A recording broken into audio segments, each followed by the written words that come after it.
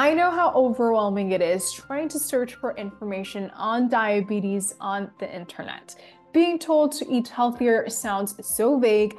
Everywhere you look, there is conflicting information or people trying to sell you vitamins or supplements, and it can feel really hard to figure out what to do, what's true, and what's not. Look no further because we are here to present you the hard facts, specifically when it comes to diabetes. My name is Charmaine, and I'm the registered dietitian that helps people reverse type 2 diabetes. And my name is Galia. I'm a coach in the Reversing Diabetes program specializing in exercise. Today, we're going to talk about glucose tolerance and age. Glucose tolerance is defined as the ability to dispose of a glucose load, and therefore, glucose intolerance is defined as an impaired ability for glucose disposal. In other words, glucose tolerance describes the body's ability to process an amount of glucose.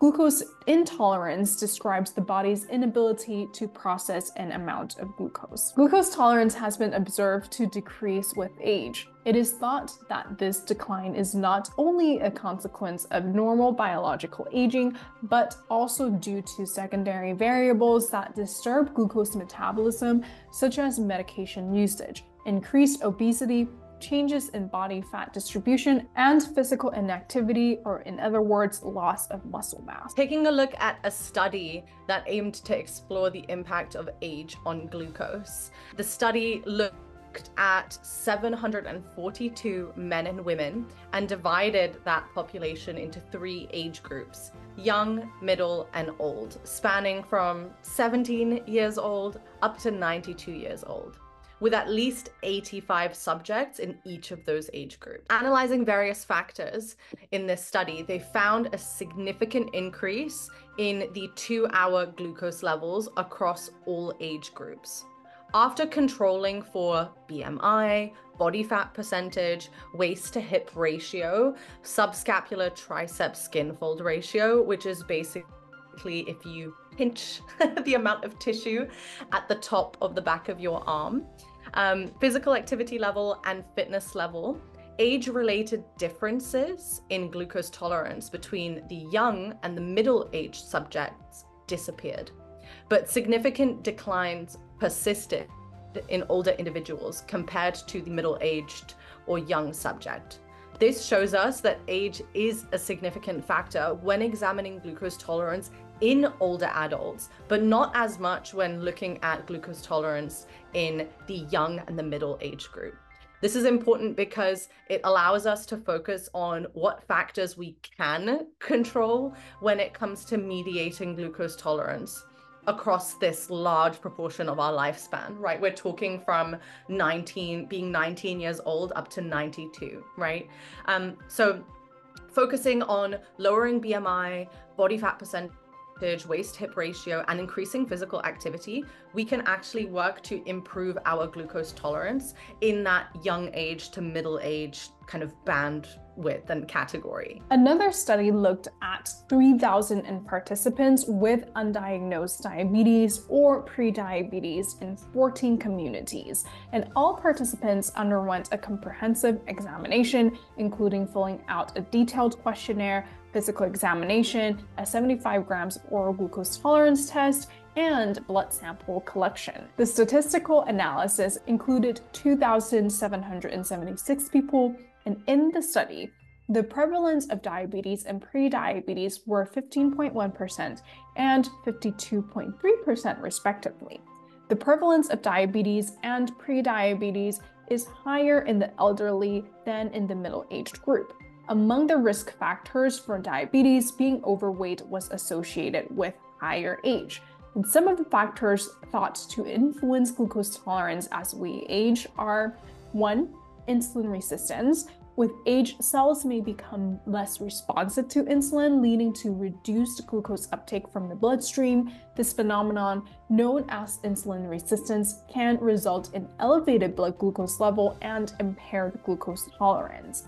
The second thing is about beta cell function decline. The function of insulin-producing beta cells in the pancreas may decline with age, and this decline can lead to inadequate insulin secretion in response to glucose intake. further contribute to impaired glucose tolerance. And the third one includes increased adiposity. Aging is often associated with changes in body composition, including increased adiposity or fat accumulation, particularly around the abdomen. Excess adiposity, especially visceral fat, is closely linked to insulin resistance and impaired glucose metabolism. Another factor is reduced physical activity. So as individuals age, there may be a decline in physical activity levels due to various factors, such as decreased mobility, muscle mass loss, or chronic health conditions. So reduced physical activity can worsen insulin resistance and impair glucose tolerance. We see that physical activity has a profound effect on our insulin sensitivity levels. Even one session of any kind of physical activity can actually improve your insulin sensitivity for up to 48 hours. And so if we are not particularly physically active, that is something that's going to kind of effectively work against us. The fifth factor is changes in hormone levels. So naturally, aging is accompanied by alterations in our hormone levels, including growth hormone, cortisol, and adipokines, which can influence glucose metabolism and also insulin sensitivity. The last factor is going to be dietary habits. Changes in dietary habits and nutrient intake over our lifespan can impact glucose tolerance. Older adults may experience alterations in appetite, taste perception, and nutrient absorption, which can affect glucose regulation.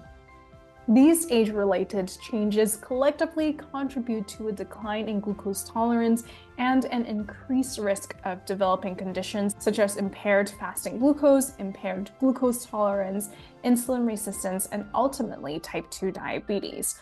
Understanding these changes is crucial for developing targeted interventions to promote healthy aging and prevent metabolic disorders associated with impaired glucose metabolism. So we saw earlier from some of the studies that we mentioned that glucose tolerance is impacted as we age, but there are certain factors that are modifiable that we can control to improve our glucose tolerance. It's important to focus on those factors because it allows us to take a proactive approach to managing our health as we inevitably age. So focusing on maintaining a healthy BMI, making sure that our BMI is also reflective of good muscle mass. BMI looks at weight as a whole. It doesn't discriminate between where that weight is coming from. And so making sure that that BMI is reflective of having a healthy body composition, so a healthy body fat percentage.